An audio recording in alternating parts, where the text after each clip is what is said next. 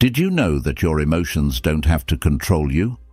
In a world filled with stress, distractions, and difficult people, it's easy to feel like your reactions are beyond your control. The anger, frustration, and anxiety you experience can feel like they take over, leaving you exhausted and mentally drained. But here's the truth: you have the power to control your reactions, and doing so can completely transform your life. If you want to protect your mental space and create lasting peace of mind, you need to master one essential skill: controlling how you respond to life's challenges.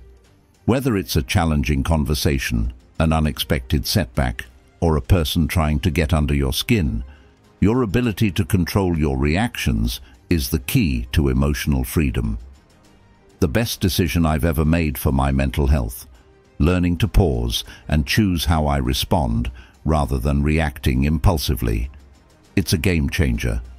And today, I'm going to share with you how you can take control of your emotional responses, build resilience, and protect your mental peace. So, if you're tired of feeling overwhelmed by your emotions or letting external circumstances dictate your mood, stick around, because in this video, you'll learn how to take back control and find the peace of mind you deserve. Number 1. Minimize the narcissist's role in your life. Imagine waking up to a day that's yours alone, no interruptions, no one's negativity clouding your mind, and a sense of calm that feels almost rare. That serene state can be yours. But let's be real: when there's a narcissist in your life, keeping hold of this peace is challenging. Whether it's a friend, a family member, a partner, or even a colleague, they can fill your day with unnecessary stress and complications. They may turn your thoughts, emotions, and even decisions into a chess game where only they hold the power to play. But here's the good news: Stoic philosophy gives us the tools to minimize their role and regain control of our lives. It's not about escaping them entirely, it's about reclaiming the space within ourselves. When we think about reclaiming this space, the image of a beautiful garden often comes to mind. You wouldn't spend time nurturing the weeds in your garden, would you? Instead, you'd pull them out, leaving space for flowers to flourish. In the same way, dedicating time and energy to a narcissist is like watering weeds. Every moment you spend dwelling on their words, actions, or criticisms only detracts from the time you could be investing in your own joy, passions, and dreams. Imagine the days you've spent ruminating over their remarks or dissecting their motives now. Imagine what you could have done instead. That shift doesn't happen overnight, though.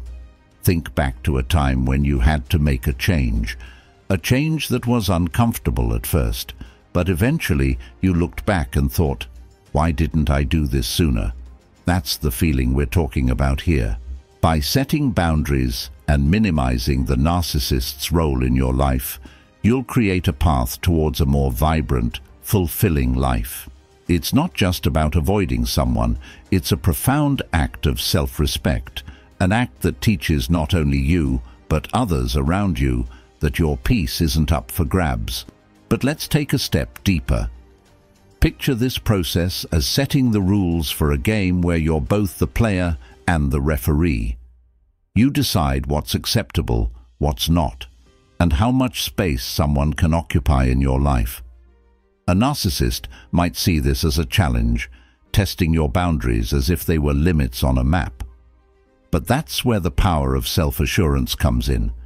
Every time you calmly but firmly reinforce those boundaries, you're not just protecting yourself, you're rewriting your own story. You're teaching yourself to value your own well-being above the fleeting satisfaction of winning an argument or appeasing them. Sometimes this means saying no more often than you're used to, or choosing to leave situations that feel draining.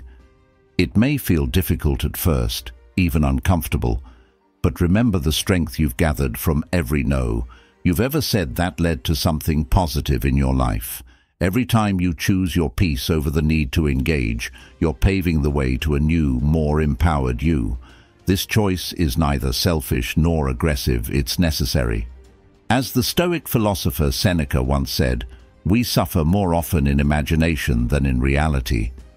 That's especially true when dealing with a narcissist. Imagine their remarks, manipulation, and tactics as pebbles in your shoe. Annoying? Absolutely. But what if you could stop and shake them out instead of carrying that discomfort? This is the gift of Stoic thinking. You have the power to control your reactions, to minimize their impact. When you consciously decide to redirect your energy away from them, you're not simply ignoring the problem, you're confronting it with precision. Number 2, challenge their idealized self. Let's imagine a scenario for a moment. Think of a person who always has the perfect story, the one who never fails to remind others how incredible they are. Maybe they were the hero at work or the martyr in their social circle. At first glance, it can be easy to believe in their narrative, but as time goes on, you start to see the cracks in this seemingly flawless image. And with that realization comes a fascinating opportunity. You see, there's a subtle art to unraveling the truth without having to fight. Instead, it's about creating a mirror through gentle questions and curiosity. Now, think back to a time when someone asked you a question that made you reflect, a question that wasn't meant to criticize but genuinely sparked introspection. That's the approach we're talking about here. When dealing with a narcissist, these questions allow you to peel back the layers of their self-created image without confrontation. Instead of challenging their stories head-on, asking questions like, "How did you come to that conclusion?" or "What was your process?" invites them to step into the light of self-reflection. This isn't about doubting them, it's about creating a space where they can look inward, if only for a moment. Here's the beauty of this approach. It's subtle, like a dance. You're not dismissing them, nor are you giving in. You're maintaining control by deciding not to engage on their terms. Imagine you're a detective, uncovering the truth in a world where questions are your most powerful tool. This isn't about proving them wrong, but about encouraging a moment of honesty. With every question, you're allowing them to reveal more of themselves, sometimes even to their own surprise. And this tactic doesn't just give you insight, it gives you control over your own reactions, creating a fortress of calm that their ego can't breach. Think about the people you've encountered in your life who've taught you patience. Maybe it was a family member, a friend, or even a stranger. The patience you've cultivated from those experiences now becomes your shield. You don't need to roll your eyes or feel frustrated. Instead, by maintaining your cool, you're engaging in a higher form of resilience. Each time you choose to listen, to ask rather than react, you're reinforcing your own peace and resilience. Adopting a stance of detached curiosity, as the Stoics would, becomes a shield in itself. This isn't about taking away their light, it's about not letting their self-adulation distract you. By questioning their narrative in a way that's calm and thoughtful, you're not only protecting your peace, but you're also building a path to self-respect. You're not just surviving the interaction, you're thriving, using every encounter as a stepping stone toward greater wisdom. You're learning how to inspire change, not through resistance, but through reflection, reinforcing your own inner calm. Remember, the goal here isn't to change them. That's beyond anyone's power, as Marcus Aurelius himself would remind us. The goal is to shift how their stories affect your world. Every question you ask isn't just a means of protecting yourself, it's a declaration of your independence from their influence. Number 3, pursue personal growth. Through therapy, imagine the courage it takes to look at yourself in the mirror and admit that you're ready to grow. The path of therapy isn't a public journey, but a deeply personal one. It's a quiet, courageous decision that can transform every part of your life. When dealing with a narcissist, it can feel like being trapped in an endless loop of emotional turmoil, where every attempt to change the dynamics only deepens the frustration. Yet the real victory The true power lies not in changing them, but in turning your focus inward, where your growth and strength reside. Starting therapy can be like opening a door to a hidden part of yourself, a place you may have avoided, or perhaps never even knew existed. The decision to embark on therapy is a commitment to self-discovery. Picture it as a brave expedition into uncharted territory, where each session is a step closer to understanding yourself in ways that once felt out of reach. In therapy, you don't wage battles against anyone else. Instead, you stand up for your inner peace, understanding that the quest for external validation is a mirage in the desert of self-doubt. Therapy becomes your battleground, where the only opponent is the version of you that clings to past hurts or toxic cycles. Think about those rare moments in life when you truly felt free, when your thoughts weren't tangled in someone else's opinions or expectations. Therapy brings you back to that state of mind, teaching you that freedom comes from within. As Seneca once suggested, true power doesn't come from owning everything, but from valuing what you already possess. Therapy illuminates this path, helping you to recognize that the peace you seek doesn't lie in changing others, but in embracing your own journey. Each therapy session is a step toward unlearning the beliefs that have kept you bound to negativity, self-doubt, or toxic relationships. It's like shedding an old skin and discovering a resilience you didn't know you had. You're not just letting go of the narcissist's influence, you're crafting a new narrative, one that's entirely your own. Therapy teaches you to take control, to become the author of your life. Number 4, protect your mental space by controlling your reactions. Have you ever found yourself in the middle of a stressful situation, emotions rising uncontrollably, and you just wish you could hit pause on everything?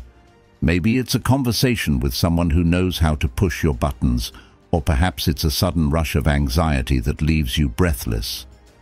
In these moments, it's easy to feel like you're at the mercy of your emotions, like a boat being tossed around in a storm. It can feel as though everything is out of your control. But what if I told you that your reactions are the one thing in this world you can always control? In fact, by mastering this, you gain something that's invaluable control over your mental space. Now, imagine a day where nothing can shake your sense of calm.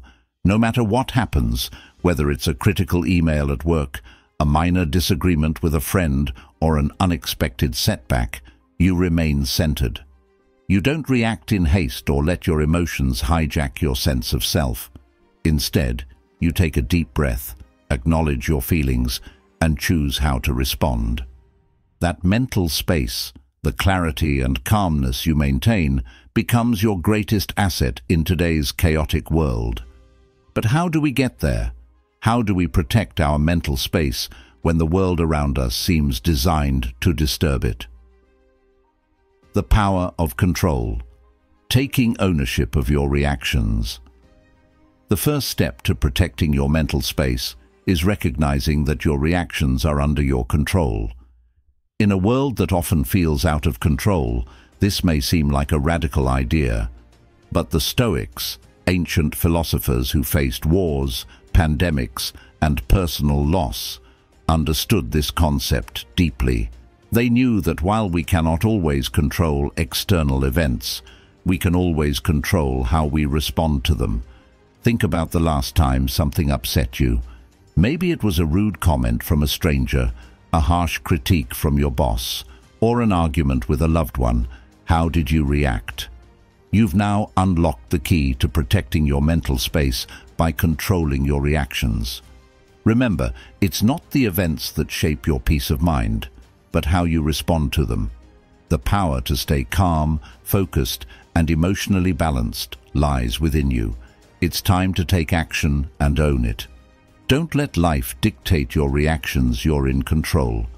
Start implementing these strategies today and watch how your mental resilience and peace of mind grow. Drop 100 if you've watched this far. This shows you're part of the 0.01% who truly finished what they start. If you're serious about making real changes in your life, don't forget to subscribe to our channel. By subscribing, you're not just joining a community, you're committing to your personal growth. Let's take the next step together.